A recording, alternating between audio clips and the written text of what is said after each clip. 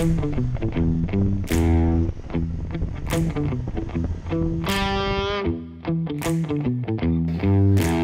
and welcome back to I Like Motorbikes. I'd like you to sit back and relax as you follow my European trip from the summer of 2017, where I covered more than 2,100 miles on my 2005 Honda CG125. I had no real plans for this trip, but I knew I wanted to at least visit the B500 in southwest Germany. I set off from my home in Somerset on Thursday, 24th of August, being waved away by my parents and heading to Kent for my first overnight stop. That way I'll be able to get on the Channel Tunnel train early and maximise my time away as I planned.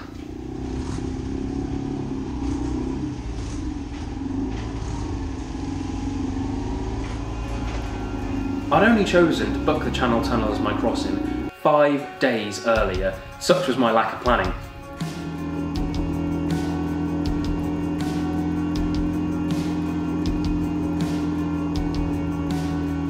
Prior to this trip, my own experience of going abroad was a youth exchange programme to Belarus, so the first few miles were just completely surreal.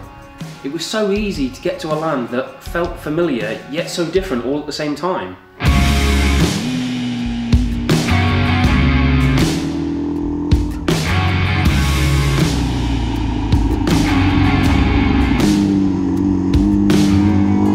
After a minor mix-up of roads at the beginning, and head through some villages close to Calais, I made a beeline for Belgium to get into Germany as fast as possible.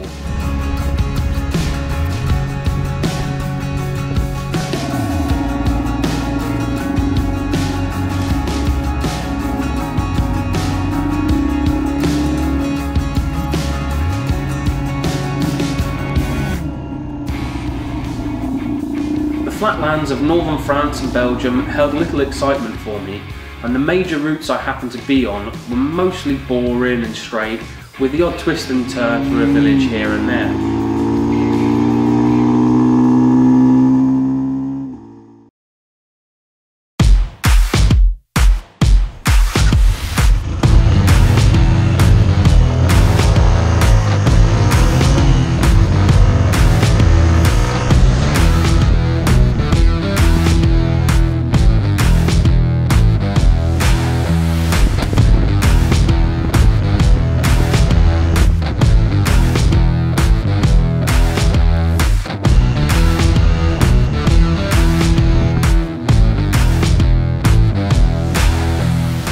After entering Germany via Aachen and going back through France and back into Germany at Baden-Baden, it was time to tackle the B500, a road I'd heard so much about. It runs for about 145 miles from Baden-Baden through the Black Forest, which is famed for its gateau, towards the Switzerland border with a little break in the middle. The road was being built in the 1930s and the outbreak of World War II stopped progress and it was never resumed post-war. I expect it was for this reason that I lost the B500 at one stage, so ended up making lots of little stops to keep double checking Google Maps. The riding was lots of broad sweeping curves, elevation change allowing your vantage points over fantastic scenery. Really, the humble 11 horsepower of the CG single-cylinder motor was working hard up and down all day long, and I felt like I may be holding up traffic on some of the inclines. Through the Black Forest there seems to be an abundance of timber yards which I just hadn't expected, and the roads winding along valleys seem comparatively empty of human settlements when compared to the UK. That's because Germany has a population 23% larger than the UK, but an area nearly 50% larger to fit them in. It was this day that I chose to stop in a roadside hotel, as all of the sunny weather had made me begin to smell a little. Whilst I was in the hotel, I made the decision to head into Switzerland the next morning.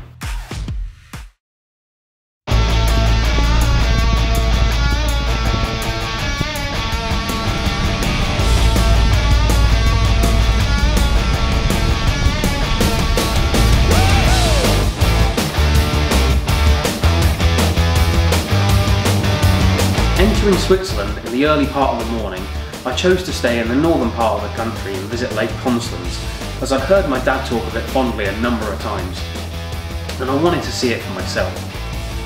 It happens to be the third largest freshwater lake in Central and Western Europe, and it certainly is a sight to behold.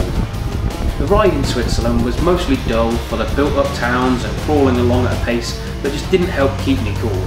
At one point during the day, it was 32 degrees Celsius, in the shade. Because of the heat, I didn't want to keep stopping so often, so I decided to keep riding.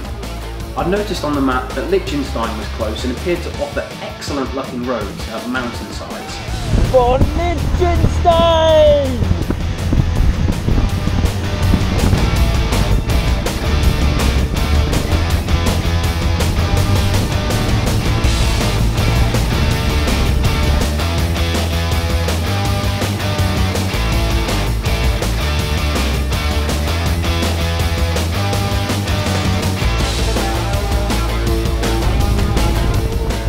I went up one such pass and it just continued to get better with each twist and turn.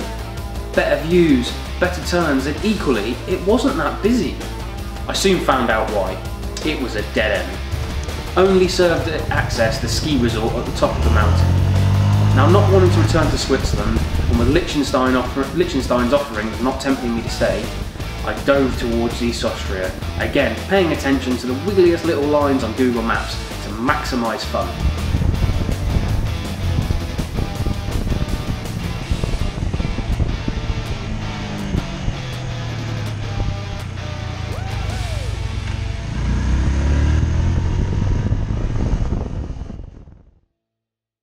So, just had a little stop and a beer in this place. It's pretty good, eh?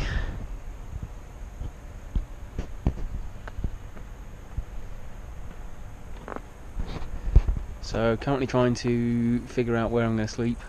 I've got no idea. Haven't planned anything, just learnt how to say sleep in a hammock in German, which is Schlaf in der Hängematte. And yeah, there isn't really anywhere to string a hammock because all of the trees are on massive fucking slopes. So don't really know what I'm going to do. I think the sun goes down in about an hour and a half-ish, so it's 6:25 at the minute, local time. Yeah, not bad stop to have a little beer and a bite to eat though, is it? Could have been a lot worse. Over and out. I continued to plod up and down mountainous routes and wasn't really paying attention to time. It had gotten reasonably late in the day and I hadn't yet found a camp spot. There was only about an hour left before sunset, and all around me were paddocks, and what few trees there were on such steep hillsides that setting up a hammock would be nigh on impossible, let alone comfortable.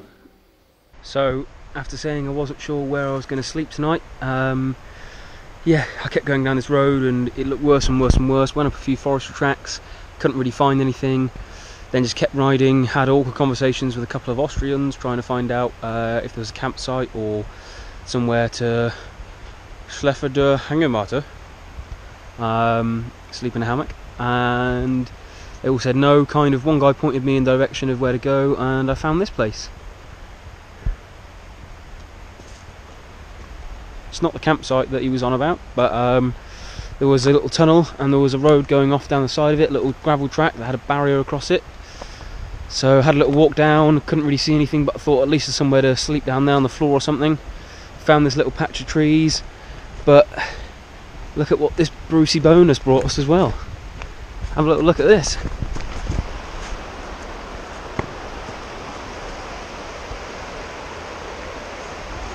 And let's go up.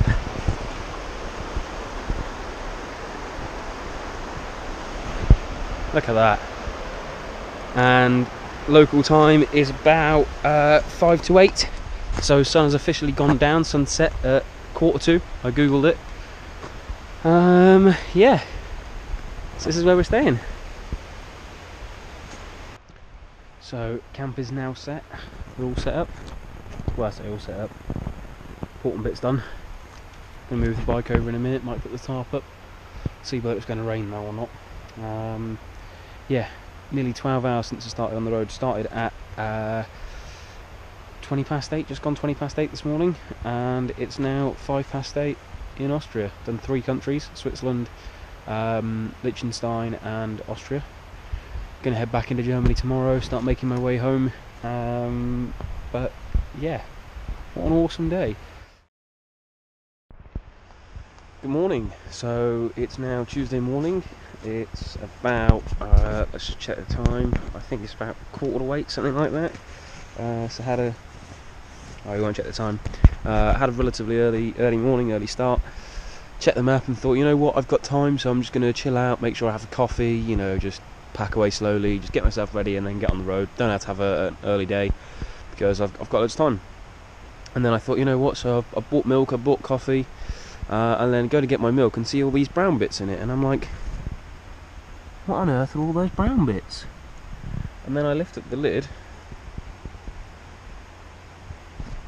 It's plain to see something's been eating the lid and then got into the milk. It's all rough around the edges, and if you see here on the bike, I don't know if you can see that, all the shavings.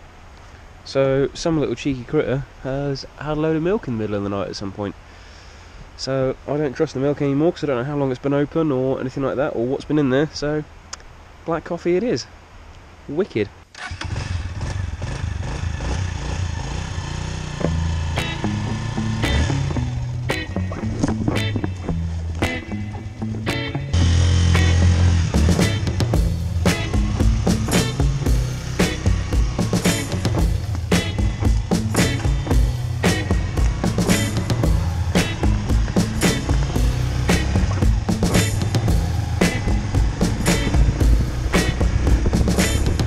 Having just experienced the best wild camping experience of the trip thus far, and certainly one of the highlights ever, I chose to head once more back into Germany. This time though I was taking my time as I still had 5 and a bit days left of travel time, and just simply meandered through different parts of Germany, seeing Lake Constance from the opposite side for example, and just generally taking more time to stop, admire the views and the places I was in. Popping into museums and showrooms alike along the way. So, been riding from Austria today. Nothing really that exciting. Bit of a shame really that I left Austria. I kind of wish I was back there because the roads were a lot better views and that kind of thing. But I'm back in Germany now, just sort of northeast of Constance, which means that you get a little view like this.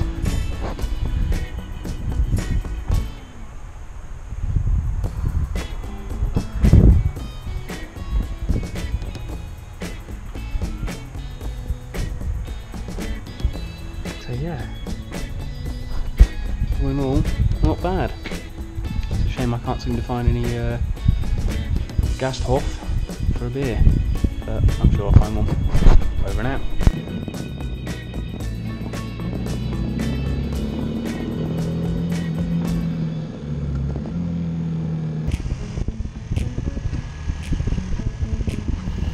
I ended up stopping in a guest house and meeting some fellow bikers who gave me some tips of where to ride, but also gave me the news that bad weather was coming in. Hangovers and bad weather don't mix well.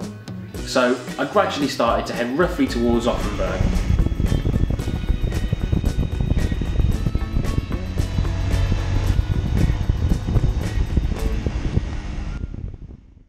The bad weather had begun to clear, and whilst it had stopped raining, it was still cold and a bit miserable, as was I.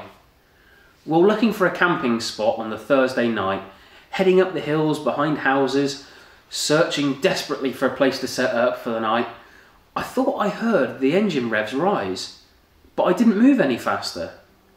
I battled with myself internally for a while, whether I'd imagined it, whether I was tuning into a noise that had always been there, or whether I actually had clutch slip.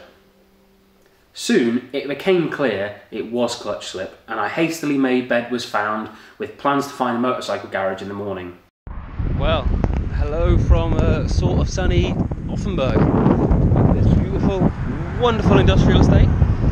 And why, you may ask, am I at an industrial estate not wearing bike clothes?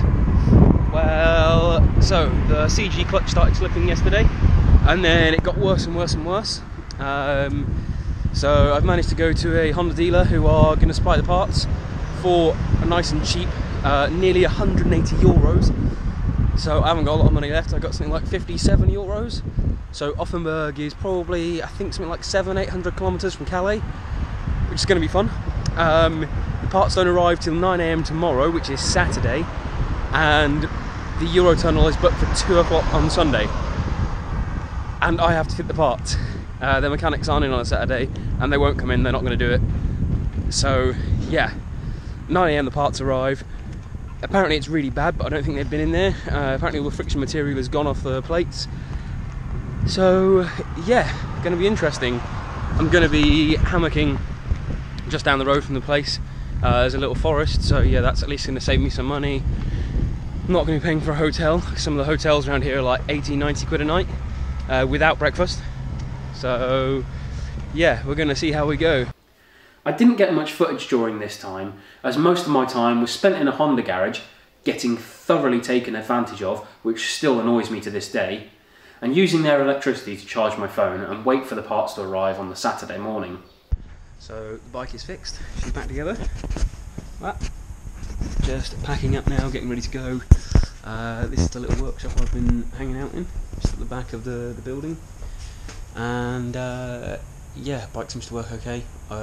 It's about 11:30, nearly 12:15, and I've got 630 kilometres to do till Calais, which I have to be there at 1 o'clock tomorrow. Fitting the parts were a doddle, and then I was making a beeline for Calais with just one minor detour en route to Rem, or Reims. I'd always heard about the place, and with being such an avid petrol head, I couldn't come so close and not visit it, could I? Long day on the bike so far, but we have made it to somewhere iconic. Look at that. Good old Reims.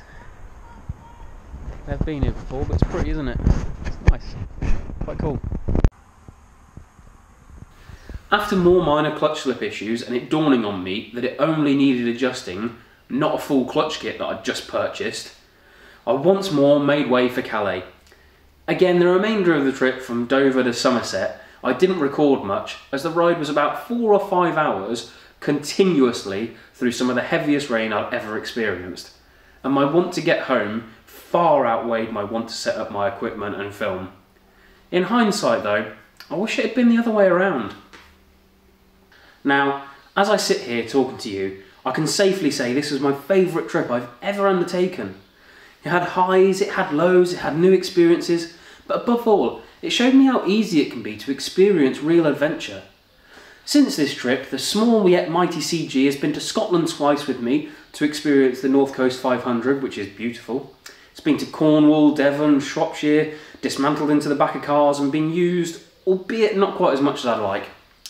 Reliving the footage though of making this video has lit the fire in me again for another trip, but who knows where next? Perhaps Ireland, maybe a bit further afield, somewhere in the Scandinavian area? We'll see. All I know is that if you want to experience adventure, I implore you, please, go out there, go for it. Life is for living, regardless of what you ride or where you ride it, but these experiences are here for the taking, so grab it with both hands. Thanks for watching, ride safe.